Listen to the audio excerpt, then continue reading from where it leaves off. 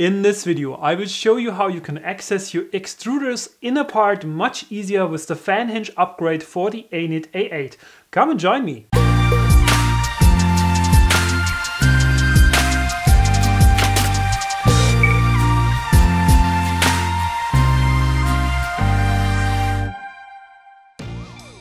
Hello, my name is Daniel.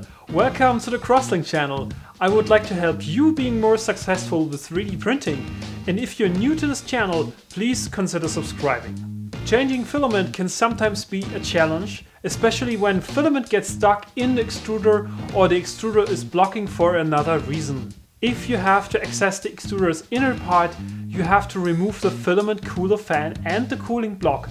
But this can be done much easier with the extruder fan hinge upgrade. In the next minutes I will walk you through the steps of modifying the cooling block and the extruder block and also installation of the fan hinge. Let's do this! As usual, please also check the description and the comment section for links to additional information, amendments to the content and parts used in this video. If anything mentioned doesn't work as expected, let's discuss in the comment section down below. First, let's see what we need to do this modification. Print out the two parts for the fan hinge from Thingiverse first. There's also a customized version available which holds the 3D touch sensor. I've linked it in the description. You can see here that the current position of the sensor will interfere with the new fan hinge, so it will have to be moved to the front. Also check out the remixes of the original fan hinge mod to find the one that fits your bed leveling sensor and get in touch using the comment section if you have questions about that. We will use two countersunk screws M3 by 20mm, or we can also cut two of the M3 by 30mm screws that come with the printer by about 9 to 10mm. Also, we will need two countersunk screws M3 by 30mm and two 3mm nuts to fix the cooling block to the fan and the fan hinge part. Finally, we need a 50mm long M3 screw, some washers and a nut for joining the fan hinge.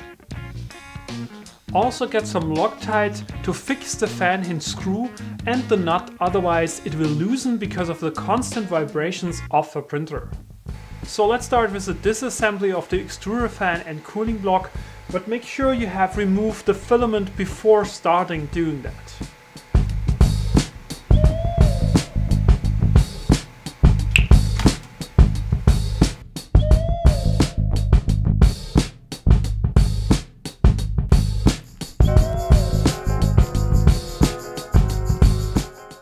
So after removing the extruder fan and cooling block, remove the screw that holds the whole extruder in place with a hex wrench from the bottom of the slider that's moving the x-axis.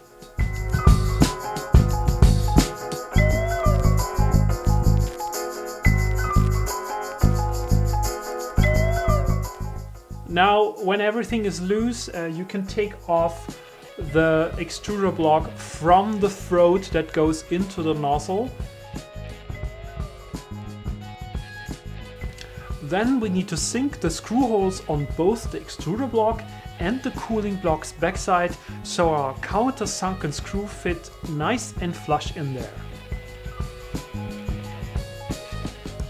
Be careful when sinking the holes on the cooling block because there is just about 2mm of material thickness, so make sure you do this in several small iterations until you reach the point where the countersunk screw head fits in nice and flush. So we're basically ready to mount everything back together in the reverse order, so let's start doing that. Starting with the extruder block, we will screw that back onto the extruder thread. Make sure that the upper end of the block is even with the throat end. If you want to use the M3 by 30mm screws to mount the block to the motor, cut them down by 10mm or use M3 by 20 screws instead.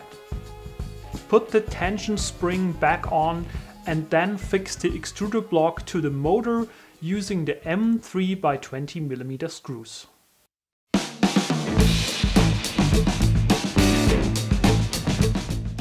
Insert the hexagon bolt from the bottom of the extruder mount and tighten it with the hex wrench. Now tighten the throat nut against the extruder mount. Make sure that your throat does not unscrew from the extruder block. Check out if the extruder release mechanism works well and the spring has good tension. Now remove the nozzle cooling fan and mount the fixed part of the hinge mod together with the nozzle fan. If the existing screws are too short, you probably need 2 M screws that are slightly longer, but it can also work with the existing ones, so just test it out yourself.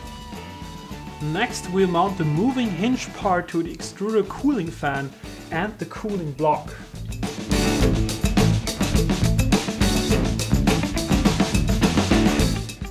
The last step is to hinge both parts using the long M3 screw, 2 washers and the M3 nut. Lock it tightly so the hinge does not move so easily. Don't forget to fix the hinge nut and also the nuts on the fan, because the printer vibrations will loosen the nuts over time and they might fall off during a print, which you definitely don't want. Now we can do some hinge action.